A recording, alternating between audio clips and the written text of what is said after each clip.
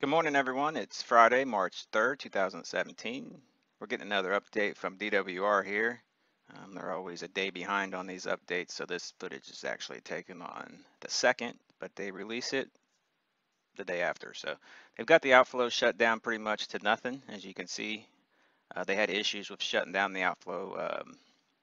They had talked about pumping air into the seals or actually sending in divers to seal off the gates. So they did one of those two things, and they still got one outflow, it looks like. So it's looking better as far as the outflow goes.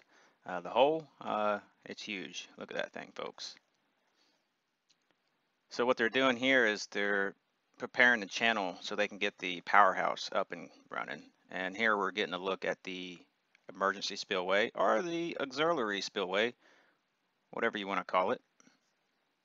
The officials do call it the auxiliary spillway. I know others have said it's the emergency, but they stop using that terminology because, you know, it scares people. Emergency. Anyway, check these guys out. Wow.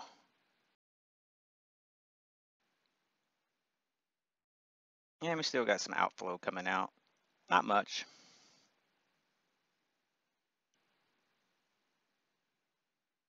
And these guys look like little ants down there on the, what was the spillway. And here we got our gold diggers looking for some gold. Look, I think I've seen a big chunk of gold right there. I'm just teasing, folks. Of course, there's gold there, but I'm sure that's not what they're focused on right now.